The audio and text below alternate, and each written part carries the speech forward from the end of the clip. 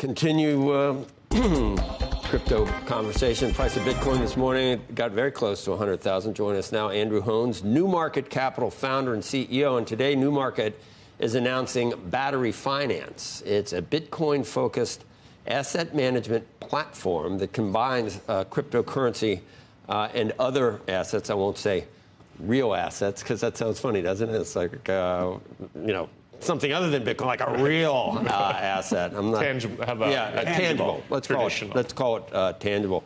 And the first, you've got to explain this to us. The first time you're combining Bitcoin to actually make maybe loans, which, why don't you explain it? Because it takes some of the problem that you normally have with lending, which is inflation, I guess, and it could actually lessen the risk and volatility for fiduciaries running pension plans. Yeah. Hard to believe Bitcoin could be a solution to pension fund management. That's what we're thinking. Well, good morning, Joe, Becky, Andrew. I'm so pleased to be here. And I'm really excited to announce today on Squawk Box this loan that we've just completed. We combined a seasoned multifamily asset in Philadelphia, about 50 meters away from the First Bank of the United States, the one that Alexander Hamilton started. We combined that asset with around 20 Bitcoin.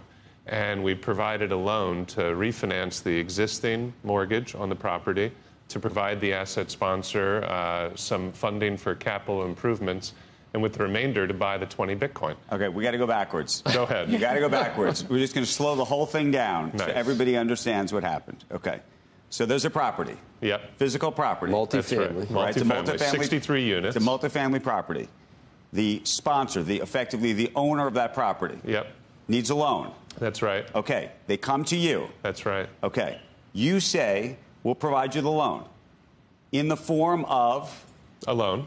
A classic loan. That's right. Okay. So you're going to give them cash. That's right. Term financing. Term financing. And how long's the loan? Just 10 years. 10-year loan. Okay. That's right. At above market rate or below, or what's no market rate interest rate? I'm just trying to slow the whole thing. Okay. Now let's introduce the Bitcoin piece into it. That's right. So no. Explain how the Bitcoin piece then relates. So the loan has been provided. The use of proceeds is to pay off the existing financing.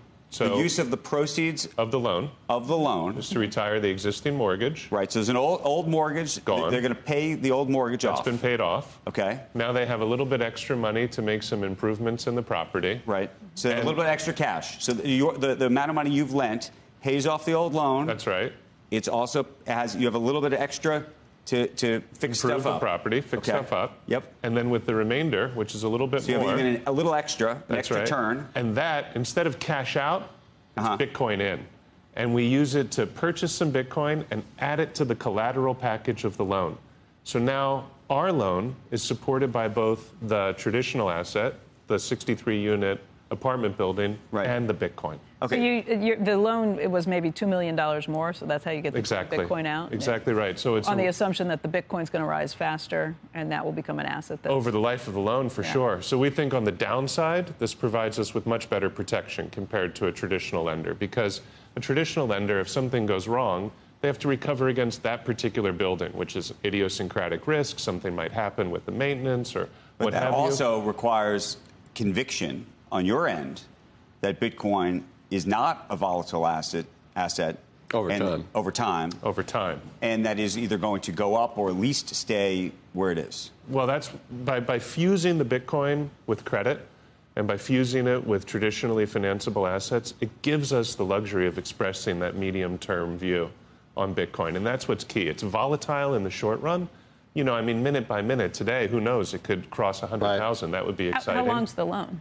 10 years. 10 years. And the minimum hold period for the Bitcoin is 4 years. So what we say to the borrower is we say, look, you can repay the loan at any time for any reason with no penalty, which is a really valuable feature compared to a traditional loan. Yeah, that's like a home mortgage. Like a home mortgage almost. That's very unusual for commercial financing.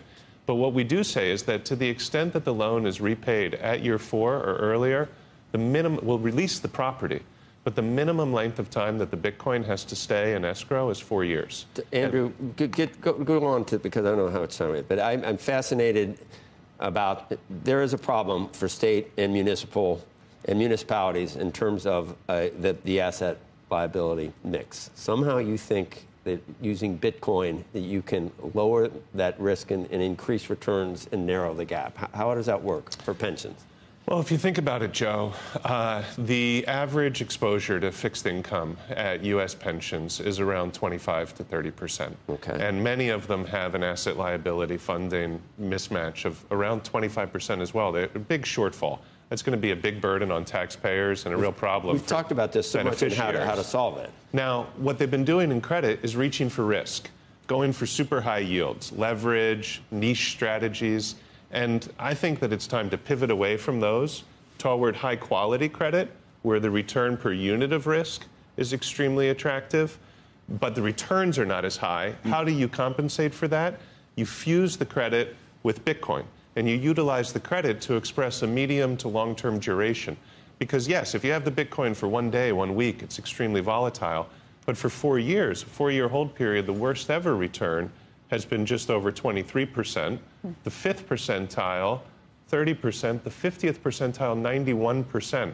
So if you take a small amount of Bitcoin and you add it to a large amount of high-quality credit in novel lending solutions, novel structured credit pairings, what you can accomplish from an asset allocation and an overall portfolio strategy perspective is incredible. It can actually be a cornerstone to close the asset liability gap at pensions.